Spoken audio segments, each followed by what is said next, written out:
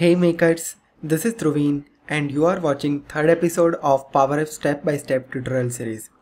In this episode, let's talk about how we can create Microsoft 365 developer account. If you are new in the learning of PowerApps, then you need Microsoft 365 developer account in order to start the development process. Now, first of all, let me talk about what is developer program. Basically, when you sign up for Microsoft 365, it is giving you 30-day trial. After 30 days, you need to purchase the things.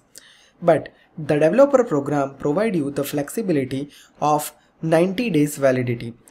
After every 90 days, Microsoft automatically renew the account based on your usage.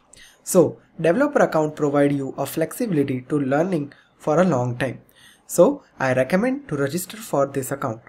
Now, let me show you the steps involved to register yourself for Microsoft 365 developer program. So, the link is available in the description box. You need to open it up and click on join now. Once you click on it, it is asking you to sign in. Over here, you need to provide any Outlook or live account. So, let me enter my account over here. So, this is one of the Outlook account I do have. So, I just entered it and click on next. Enter the password and sign in. It is opening the form like this, where you need to enter your country, company and language preference. So over here I have provided the country as United States, company as Shah 30 and language preference as English. Depending on your country region, you can provide anything and click on next. Now it is showing you what is the primary focus for you as a developer. So I'm just selecting personal projects, and then you need to select what are the development area you are interested in.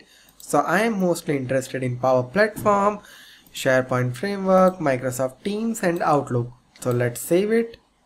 And it is showing you an option to set up your Microsoft 365 E5 Sandbox, and you can see here the availability as 90 days.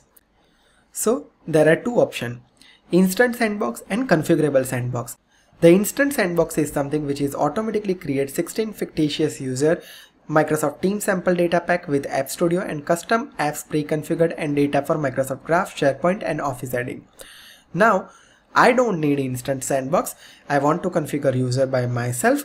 So I'm just using Configurable Sandbox. And now let's click on next. Now again, you need to create your username, create your domain, enter your password and done. So let me just provide my username as Dhruvin Shah.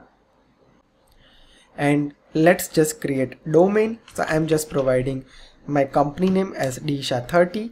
And it is creating an account like this, Dhruvinshah at dsha30 at onmicrosoft.com. Alright, so you can just copy that for your future reference.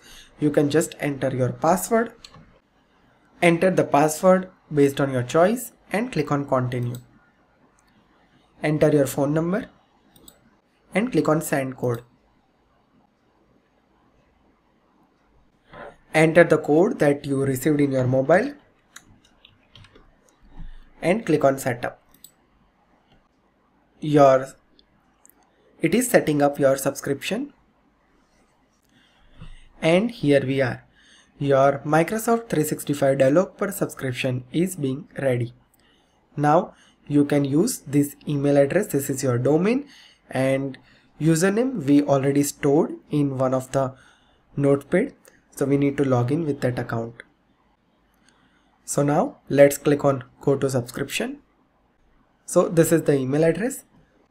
Always store that for your upcoming login. Log in with your password and hit sign in. And here we are. We are ready with our account. So this is something which is looking like this. Now you just simply need to click on assign product. And basically it is taking some time in order to appear all the apps for you. You can just go to the active user, and this is my user with the global administrator, right? Let's go to the licenses and apps and let's see what type of licenses is being assigned. It is assigned with E5 licensing, which is great. and most probably in couple of minutes it will be available. Now let me create one more user over here for my manager. So I have created one user named Krupal Shah who is my manager, and now let me just click on next and let me assign him E5 license as well. Click on next, and let me just provide the normal privileges and click on finish adding. This account going forward we are going to use in our upcoming videos, so just keep in mind. Yeah, so we are all good. Click on close. So far we created two different users. Depending on your need, you can create multiple users as well. So after this video, I'm going to create couple of more users as well for our testing purpose. And as always, if you are for the first time to my channel, make sure you hit subscribe and press the bell notification to never miss any updates from me. And if you are looking for any consultation, just register on my website and don't forget to follow me on my Instagram and Twitter. So see you in the next video.